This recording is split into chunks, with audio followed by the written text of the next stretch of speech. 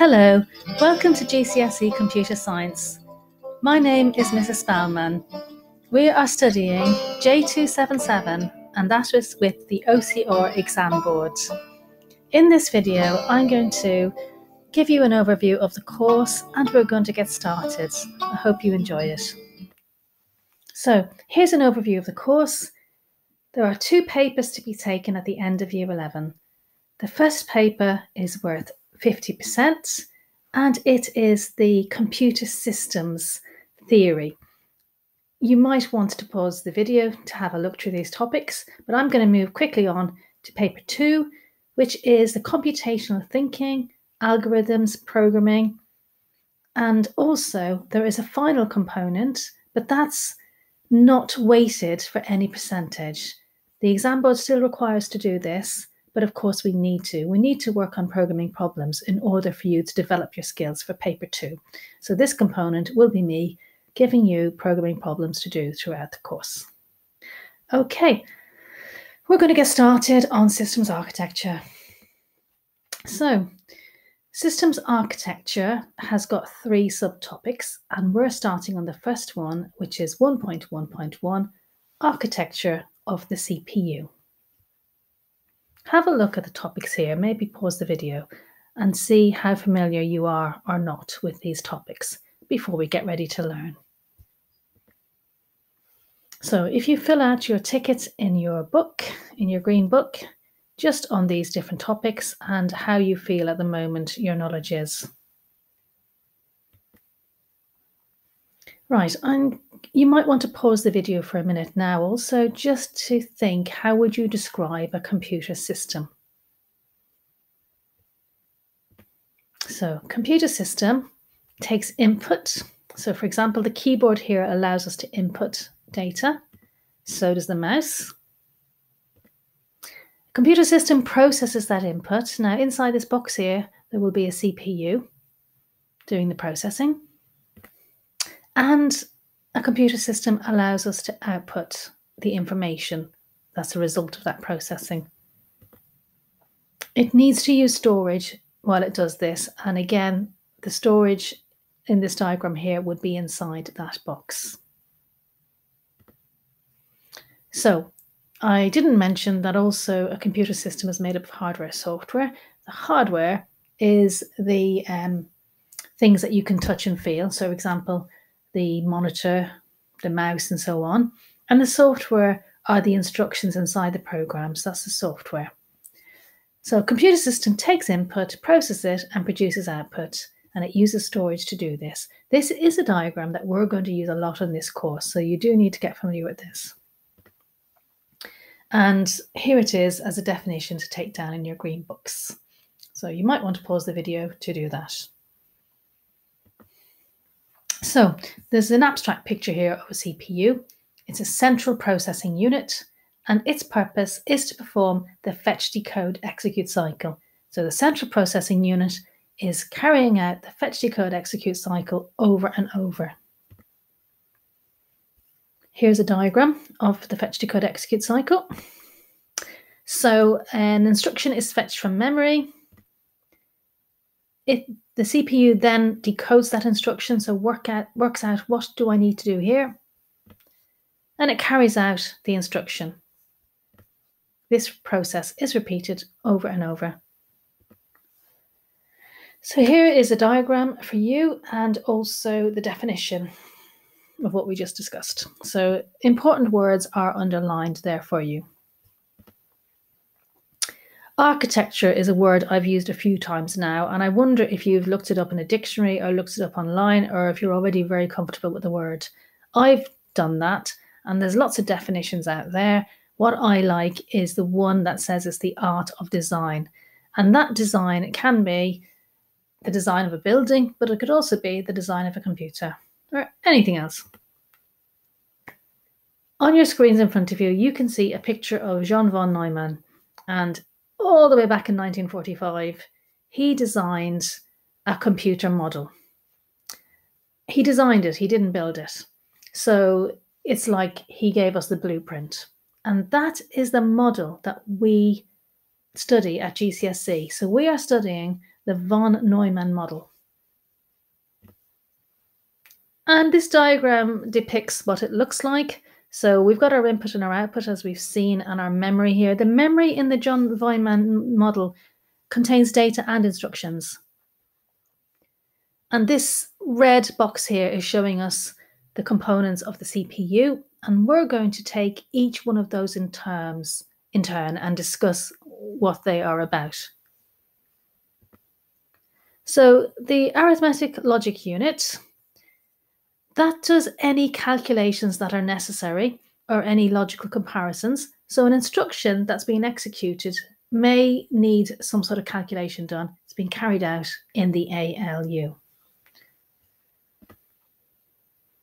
The control unit is actually managing the whole fetch, decode, execute cycle. It's making sure everything is where it needs to be and at the right time. So if an instruction needs to be fetched, it's making sure that is happening. If something needs to be written to memory, everything will be in the right place. The memory data register will actually hold the data. The memory address register will have the address of where it needs to be written, and the control signal that will be sent will be a write signal.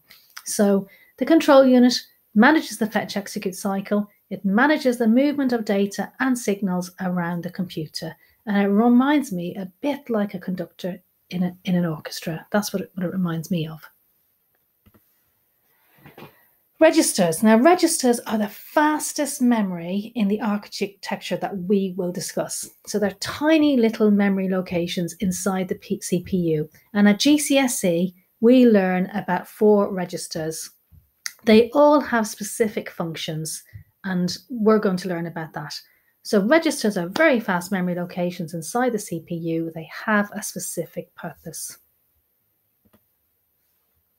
Right, so on the registers, let's start with the accumulator. So the accumulator can contain a value. And if there is an instruction such as add 5, what that means is add whatever is in memory location 5 to whatever is in the accumulator. So in this example, 10 is in memory location 5. So 10 will be added to 6, which will give 16. So once the ALU has carried out this calculation, it will put 16 into the accumulator. And that's why we say the accumulator stores the results of the processing of the ALU. Program counter. Now, the program counter, again, contains every one of these registers is there. It contains something. It stores something. That's the purpose, to store. So the program counter stores an address, and the address that it has is the address of the next instruction to be fetched. It's not correct to say the program counter increments. So a lot of people give me that as an answer, but that's not correct. Certainly, after an instruction has been fetched successfully from memory, the program counter will be incremented. That is true. But the program counter's purpose is to store the address of the next instruction to be fetched. And once it's done that successfully, the value inside the program counter is incremented by 1. So 1 is added to it. And that's the program counter. Memory address register. So this also contains an address, and sometimes the CPU needs to write something into a location in memory. Sometimes it needs to read something from a location in memory. The memory address register will store the address that is being manipulated by the CPU. So the memory address register stores the address of a location in memory that will be read from or written to by the CPU. The memory data register then, well, that stores whatever data is about to be written to memory or is about to be read or has just been read from memory. Now that could be data or it could be an instruction. When an instruction is fetched, it's actually put into the memory data register. When data is fetched, that's put into the memory data register. If something the CPU needs to write some data into a location in memory, that first goes into the memory data register. Cache. Cache is another type of storage. It's very fast memory inside the CPU. It's not as fast as the registers, still it is very fast. And it's quite small, and there are 3 levels of it. And depending on the implementation of the hardware, some of that cache might actually not be inside the CPU. You know, level 3 might be outside. But what's important for you to know is that cache is much closer to the basically the control unit or the core of the CPU than other memory such as RAM. So it's very close memory, and it's also very fast. And what the operating system is doing, so we will learn about the operating system in another part of the course. The operating system manages memory, and it's trying to get the data and instructions that will be needed soon. It's trying to get those data and instructions into cache. It can't fit many data or instructions in there, but it's trying to get the ones that will be needed next in there to improve the performance of the CPU. So the cache then contains the data and instructions most likely to be needed next by the CPU. It is very fast memory, and looking here, we've got level 1, which is the closest to the core of the CPU, and it is also the smallest, and it's the fastest. And then we've got level 3, which again is very fast compared to RAM, but that's further away and not as fast as level 1. Right, so we've learned now a little bit about the fetch, decode, execute cycle. We've learned a little bit about what's going on inside the CPU, and we've learned what the special registers are for. So what I'm now going to try and do is map the purpose of the registers to what's going on inside of the CPU. So we're going into a bit more detail now of the CPU, of the fetch, decode, execute cycle. So when an instruction is being fetched, the program counter has the address of the next instruction that needs to be fetched, and that's copied to the memory address register. The instruction is fetched from memory, and that instruction is put into the memory data register. The value in the program counter is increased by 1. Then we go to the decode phase of the cycle, and the control unit decodes the instruction. It works out, what am I supposed to be doing with this instruction? So an example would be add 5. Or it would work out, so we've got to get whatever value is in location 5 and add it to the accumulator.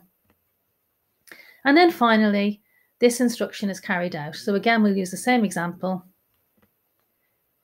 So 5 is copied to the memory address register, because remember the CPU will now need to go and fetch whatever is in location 5. The data that's fetched is going to be put into the memory data register. And then the ALU will actually do the calculation of adding what's just been taken from the MDR, and that's going to be added to whatever it was already in the accumulator. So in the previous example, I think we might have had 6 in the accumulator and 10 was added. So eventually we got 16, and that's stored in the accumulator. So that's basically the fetch, decode, execute cycle, but looking at the registers and what's happening with them alongside. So that's everything for this video. So we have covered quite a lot. We've looked at the fetch, decode, execute cycle. We've looked at the components of the CPU, and we've looked at the purpose of the registers inside the CPU and how that matches back to the fetch, decode, execute cycle.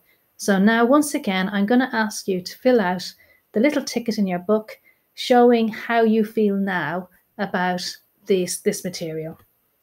So take some time to think about, do you now understand it? Have you made some progress? I hope you have. And that's it for our first GCSE video for J277. I hope that you have enjoyed it.